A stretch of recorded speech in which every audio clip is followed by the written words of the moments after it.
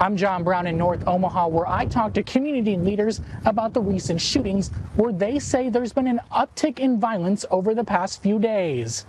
Tuesday evening, there was a shooting in downtown Omaha near 16th and Farnham that left a man in critical condition. Omaha police said Wednesday evening the man was pronounced dead at the hospital. There was also a shooting Monday near Midtown Omaha. Community advocate Tamika Meese calls the recent shootings disheartening, and the path forward starts with focusing on solutions.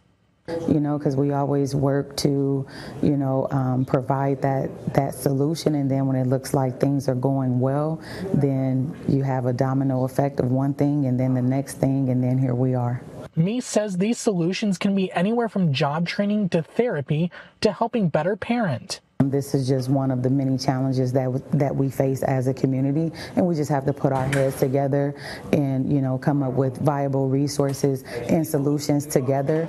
At this time last year, OPD says there were 17 homicides. This year, that number has decreased to just 14.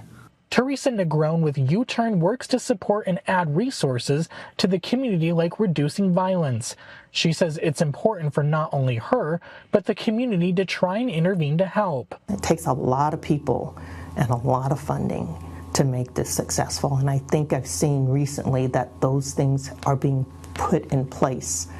Both Meese and Negron say it's important to not take away from the progress that community leaders have been making to curb violence because of the recent shootings. Community leaders say solutions aren't going to come overnight, but rather it's a process that has to be worked on continually. In North Omaha, I'm John Brown.